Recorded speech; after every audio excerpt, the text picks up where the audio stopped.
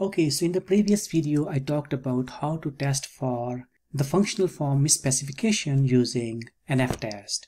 In this video, I'm going to talk about a more general test for testing functional form misspecification, and the test is called reset or regression specification error test. And the logic behind using this test is as follows. Suppose our model looks something like this, and we want to know whether we should be including higher order terms of these x variables on the right hand side. So what we can do is we can start by estimating our model and get the fitted values of y, and then we can estimate a model of the form. So this is the estimated model or the estimated values of y hat that we get from estimating our original model, and then we can include a square term of this y hat and a cubic term of this y hat variable in the model.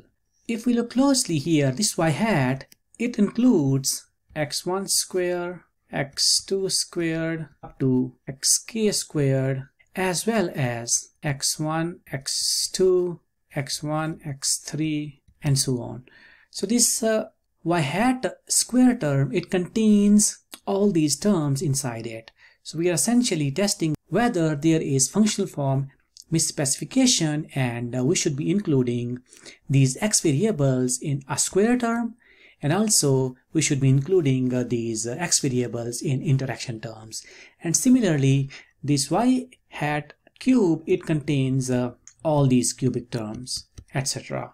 And all we have to do is we have to test for the null hypotheses that whether delta 1 and delta 2 are equal to 0.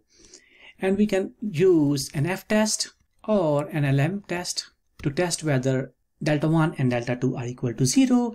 And if H0 is rejected, it implies that there is functional form misspecification in our model. So you can also include more higher order terms on the right hand side of this equation, but the problem is the interpretation will be very hard. So one problem with the reset test is it provides little guidance on how to proceed if our H0 is rejected.